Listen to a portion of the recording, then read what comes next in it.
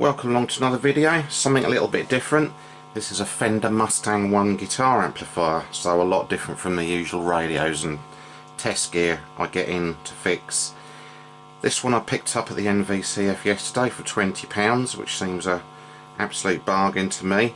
The seller said it was working, but he hadn't got a guitar or anything to plug into it, so I assume what he really meant was he'd powered it up and he could hear the same sort of humming noise as you can now. Now, when I got it home, I didn't put my guitar through it, but I could hear this sort of noise,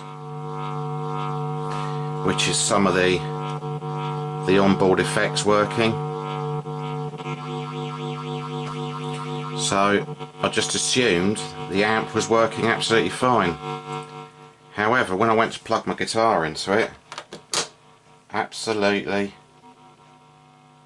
nothing. So every now and again you should get like a humming noise, like a buzzing noise when you touch that. So every now and again, there, as you can see, I'm having to hold the jack. So I suspect there's a loose connection on the jack plug, and that's what I thought, purely down to the fact that the amp was working, but the input wasn't obviously getting through to the amplifier section. So that was last night. This morning I had a look on some of the guitar forums and stuff, and the jack plugs on these seem quite a common problem, along with the headphone socket as well, I believe, but I haven't tried that yet. So what we're going to do is we're going to open the amp up and have a look at the jack plug. It's mounted on a PCB, it's plastic, which is never very good, and it's probably got lead-free solder, which is bound to crack and go nasty. So we could have a loose connection. The spring contacts could have gone inside the switch. I do have spares in stock. So let's crack on and get the amp open. Right, now to get the amp open, you undo the screws on the back, and I understand it's glued, and one way we unglue stuff is to stick a screwdriver in there and pull it out. And there we go, there's the back. So I'm going to take some photographs of which way the wires are connected up, especially to the mains here, and then we'll take these 4 screws out, so 2 on the handle and 2 here. There's 2 screws on the front. I'm not sure what they do. We'll have a look in a minute. Right, here's the inside of the amplifier, or the back of the amplifier. You can see the connections I've prized off from the IEC plug. Speaker connections, speaker frames earthed. What I'm going to do, just check some of these capacitors in this power supply just before we take it out. Just make sure they're not bulged. It looks like a Panasonic there. This will be the switch mode power supply here. And you've got the input PCB, which is the problem. That thing there. And you've got the processing and control board here, which I don't want to touch really. So that's just a view here of the underside of the amplifier section. Right, here's the amplifier section out of the cabinet. It's quite difficult to get out actually, even when you've undone the 4 screws, as I said. I think they must put a bit of glue on these pads, and you have to really push down to get it out. Now, as this is not one of my usual videos, and there might be some younger musicians watching, you make sure you do all of this with the mains power unplugged from the wall socket. You do not work on any of this with it plugged in, because it can kill you. This is the underside of the amplifier.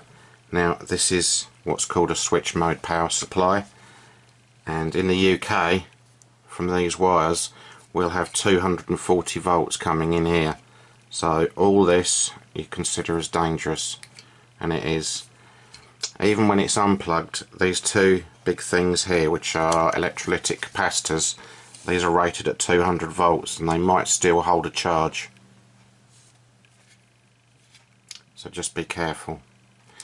Right, as I've not been inside an amplifier for at least 25 years, this one's really shocked me. The last ones I had were out here somewhere, full of bits and pieces and transformers and stuff. This is tiny, but it puts out 20 watts. So the board we want to look at is this one here. This one contains the two plastic sockets, jack sockets here. Now, I've seen another guy who pointed out some solder cracks around here on these joints, and I'd suggest that's where my problem is. So I'm going to look under a magnifying glass because of my old eyes, and we'll have a look if we can see anything wobble. So I'll get back to you when I've checked that out. Right, I've removed the jack plug PCB. All you do is undo the two plastic nuts and then push the PCB through and then pull off this clip here, which is actually glued, but you can just pick the glue off and pull it out. Now I've had a look under my lens, and I'll zoom you in a bit, but I don't know whether you can see, hopefully you can, excuse the wobble, that this one's cracked, you can see it, and also this one is also cracked. So it's making intermittent contact with the PCB track. So I'm going to get some leaded solder, proper solder, and I'm going to reflow these joints here, and hopefully that'll fix it. At some point I may just hardwire the whole lot in, but we won't for now. And that thing there is a tiny little capacitor that goes from your input down to ground. Right, here's the board all soldered up again. I've reflowed those joints with leaded solder, and all the cracks have gone. Now we're going to put the board back in to the amplifier section. Now the PCB is ready to go back in the amplifier, so you just plug in that connector there. It's a one-way connector, you can't plug it in the wrong way around, and there, just push the sockets through. Now before you put the amp back in the cabinet, let's give it a quick clean up, just to get rid of all the dust and dirt that's got up under the cabinet. Let me put the nuts on.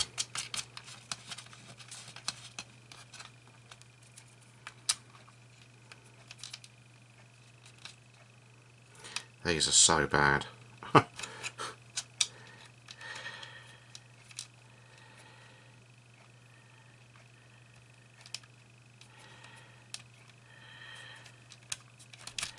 So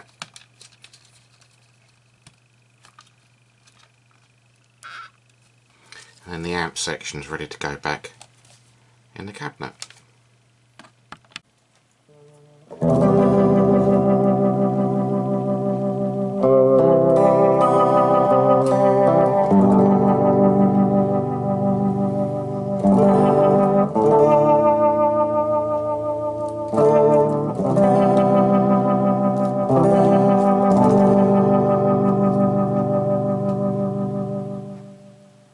So she's all working again.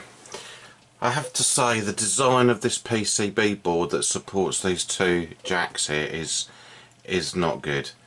The track, if you imagine that's the through hole onto the track side of the PCB, and if you imagine that's the leg of the jack socket, or you know, one of the 6 legs, it comes through the hole, through the through hole, and then there's just 2 little tracks either side, maybe 2 or 3 millimeters wide, leaving all the rest of the area not actually attached to the leg.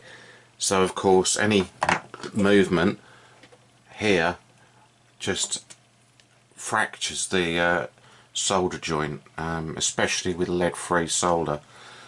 That lid off a packet of Q-tips is probably not the best representation of a through hole, but there we go. But yeah, there's not a lot for the leg of the jack socket to actually grip onto here, and certainly not, you know, you got people, this is an amplifier, you got people doing this all the flipping time, running it in, not putting it in right, up and down, and the B board is only held on by these plastic nuts, and they're not exactly rigid. So bad design. Lovely amp, it's got a great following, so I've read online. It's many years since I've bought myself a guitar amp, but really pleased that this one works.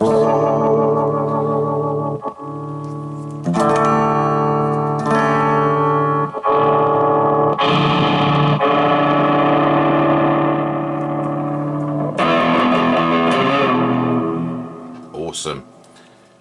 Right, thanks for watching. Remember, if you're working on this and you're young, you haven't watched my videos before, you unplug it from the mains before you remove the back cover. Very important, otherwise you're going to zap yourself. But anyway, I hope that helps a little bit. This is just a personal thing, I'm going to take this board back out again and I'm going to solder some extra wires in, because I don't think it's good enough. And I'm also going to get some metal nuts for here just to make it a little bit more rigid, but these plastic sockets are pretty useless long term. Right, thanks for watching.